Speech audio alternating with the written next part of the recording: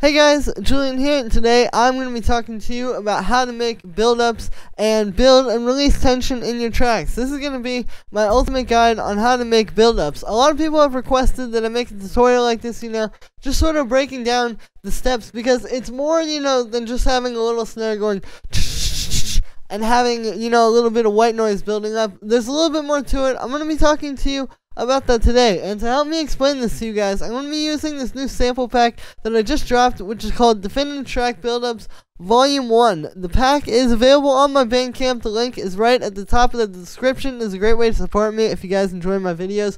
What this is you get 10 build-up construction kits here. So as you can see, these all have different layers to them. It's these 10 build-ups that I made. I'll play you a few of them here. This is the first one.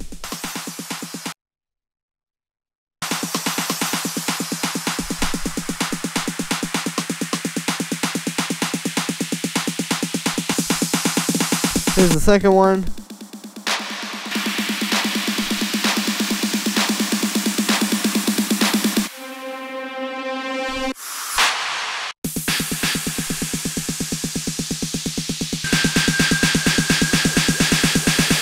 And I'll play you a few more.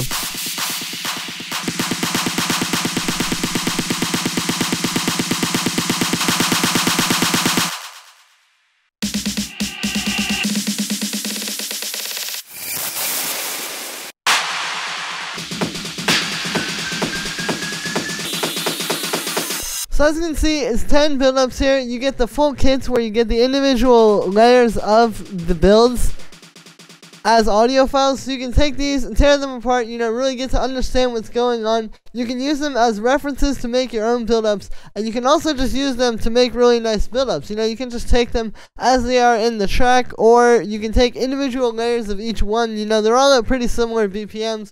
You can warp them and get them all at the same BPM, and then kind of make your own build-ups. But you get this nice palette of sounds to work with to do this. I wanted to create just a really nice resource for making these build-ups, and I'm going to be using, this is actually the project file where I made Buildup 9 from the pack. So I'm going to be using this and showing you guys everything in the actual project file, how I would make one of these build-ups to really make the track sound full and big. Again, it's more than just having like a little and a riser, but as you can see, it's having all these different layers. So yeah, the link to this sample pack is right at the top of the description. Again, if you guys enjoyed these videos, this is a great way to support me. And yeah, let's get started. So yeah, we got the project file from Build 9 here. I'll play this.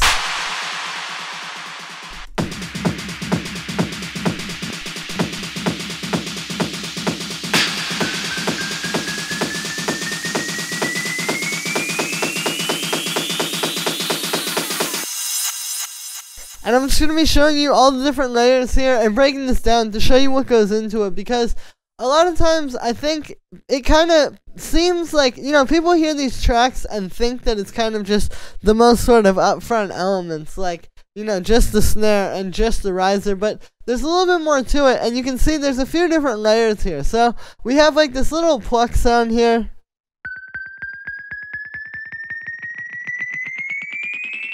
Which I'll explain how that was made in a moment. There's like this little reverse crash here, like just in this last bar.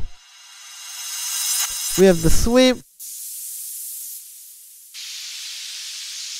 There's like these reverb claps, which are an important sort of like background element that I'll talk about. Then we have the snare, of course.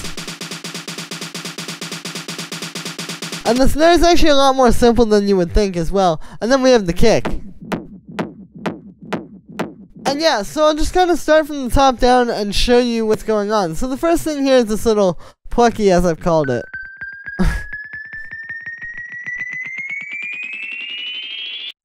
And so the way this is made is basically I've taken the synth one shot. This is actually from one of my sample packs. It's from one of my OG sample packs from, I think, like 2018, called House Music Volume 2. It's this synth one shot here. It's just this little like bloop.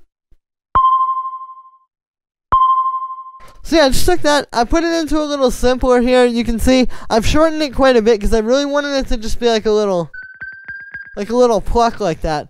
And then what's happening here is there's just a bit of automation. So you can see I'm automating the fade in to kind of go up, so it kind of like just turns it into a little bit more of a pad over time. And then I have this arpeggiator here, and the arpeggiator is the thing that's making it move. You can hear that's creating that no kind of speeding up thing. I have the rate here. I have it on the free setting, and then I'm just automating that to speed up.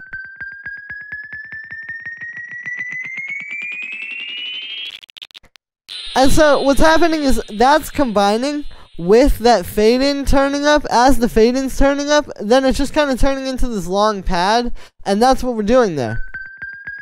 But yeah, it's a really easy way to get that kind of like doom doom doom doom doom doom, like that sort of effect.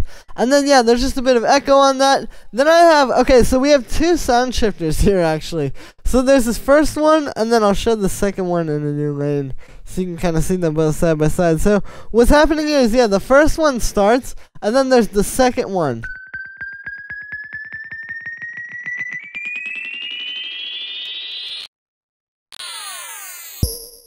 So yeah, you can see, just got that to get, that's how we're getting that like pitch up. So it's a few things happening. It's the dun dun dun dun dun with the arpeggiator, and then we're combining that with the pitching up.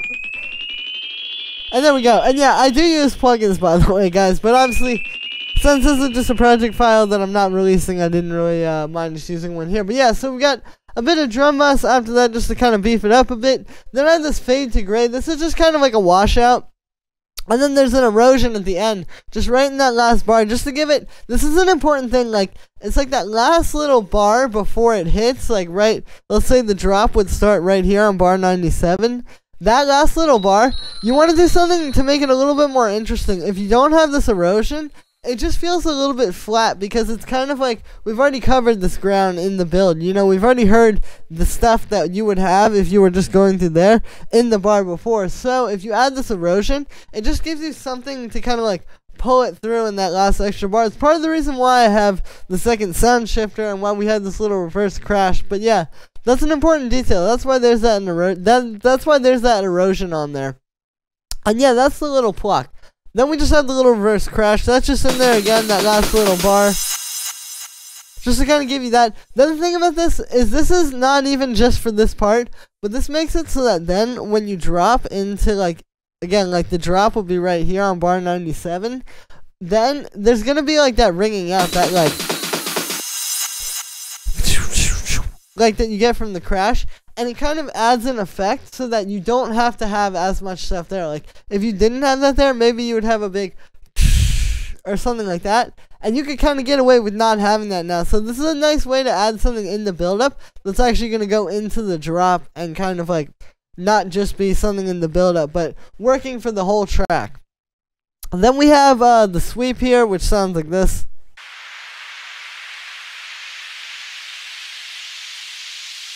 And yeah, so this, I made this using white noise. What it is it's just operator here. And then we just have this going through a bandpass filter. You can see, yeah, so white noise, bandpass filter, and then I'm just automating the bandpass to go up. The important thing to note here is where we have the bandpass sweeping. I don't just start it like from the bottom like that and go up to the top. Like, you don't want to just do that, because at the bottom, you're not really going to hear it. And then at the top, it kind of fizzles out. What I do is I just kind of find a good place where like we can start there and then we hear it.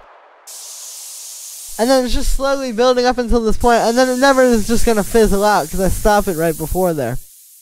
So yeah, we got that. And then I have this chorus here. So this feedback is turned up. So I'll show you what's happening. Here's without the chorus.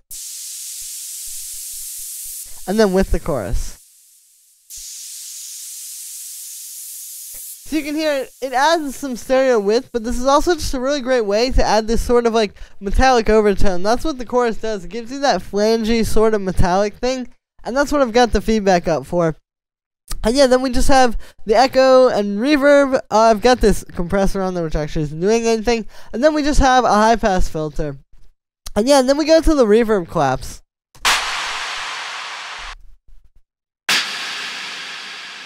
So these are just these two different reverb claps. These come actually from my sample pack, Definitive Track Effects. I released this a few weeks ago. Right here, volume 1. It's these two.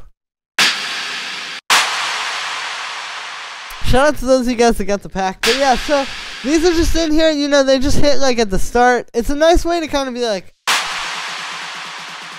you know, right at the start of the build, kind of like signify something new is happening. And then I have this happening here where you get like, it's like, this clap is actually happening on the 4.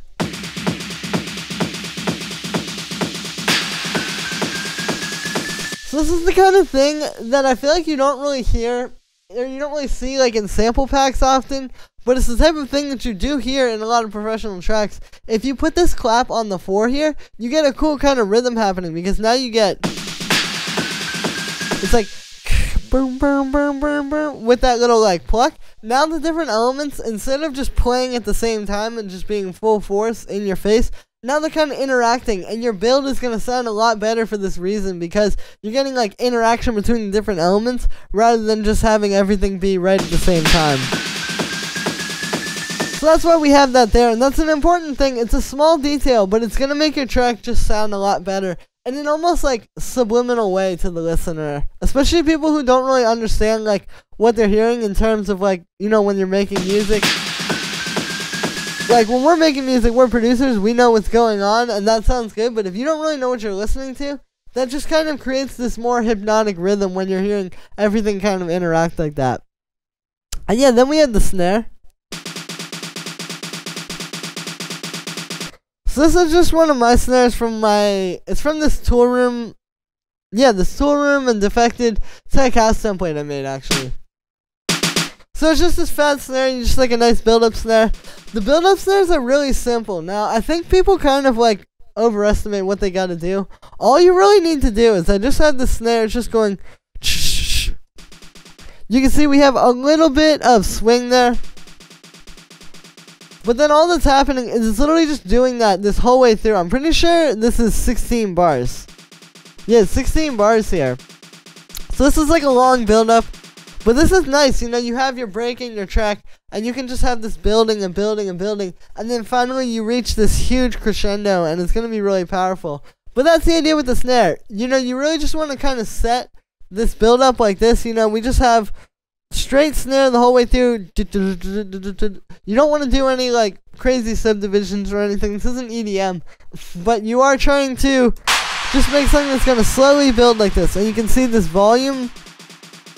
It just goes up over time. You know, it just goes straight up. That's all you really need to do. And then finally you get to this point here. It's been building for like 30 seconds now. And the snare finally feels huge. And then there's just a little bit of an automation on this high pass at the end as well. So that's another small important detail that I think people miss. Is if you have the snare, you can hear how the snare is adding that like kind of frequency. You really don't want that like right at the end of your build. The reason why is because you're gonna have like that low end happening when your drop hits. That's all gonna be in the kick and the bass, and so that is good in the build up for part of it. But then right at the end, if you just high pass the snare really quick with this simple high pass automation, you know, all of a sudden it's becoming thinner, and it's a nice way to build tension, actually. That's really subliminal, and people don't realize, but yeah, it's a really simple way to do it, but it's going to build a lot of tension because it's kind of like you're losing that low end, so then when it comes back in the drop, it's going to be really powerful. And yeah, and then the last thing down here is we have this little kick.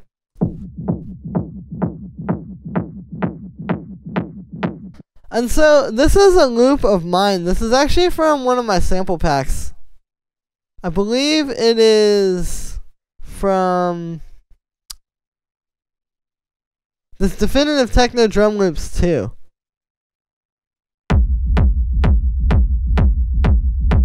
So this is just a techno kick that I made in the past. I just use this here as an example. You know, maybe this would be, you know, sometimes I use a different kick in the build like this, but you can also, like, this would just be the kick in your track that you already had. But what's happening there is we've just got a little bit of saturation on this, and then I've got a high pass automation and a low pass automation. So this is what I do a lot in my tracks, and I know a lot of people do these in their techno tracks and house tracks as well. When I've studied these tracks, this is how you keep this simple kick and bass interesting throughout the track, is that it's the same loop, but then you're getting different automations of filters, and you can see like we have 2 filters moving at once here. So this is, although it's a very like kind of sitting in one place sound, there's a lot of movement happening even just with this sound, and that's how you keep something like this going. But what's also happening is this is kind of rounding out the track, because now you're getting this build up where it has this crazy do do do do do do do do, and then you're getting doom, doom, doom. It's kind of like grounding it, and then what's happening is this just keeps building. We have the high pass down here. It's the same thing as with the snare. We kind of like lose the high end or the low end as things go on, and then it goes do do do do do do,